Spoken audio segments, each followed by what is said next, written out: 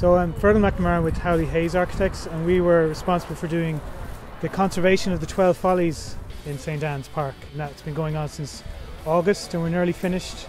And we've been trying to make the Follies, present them better and make them safer and more, kind of draw people's attention to them as well, because after a while they become part of the background, and through our work hopefully they'll be something that people enjoy and associate with the park.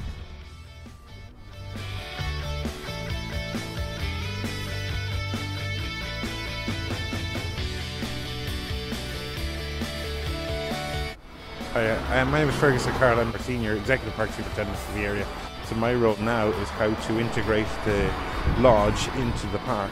This was a grand entrance that Queen Victoria used to go up to the house via Annalise Bridge. Other than that, it's all original. The architrave, the shutters, the little metal closing bolts you can just see there. If you close the shutters there, they're all original and they close quite, and it's quite effective in terms of thermal performance, light, sound. So it was evidence of clear glass. Even though we had lost it, we found all the little bits in the metal frame. Hi, I'm Breed Brosnan. I work for Dublin City Council Parks Department.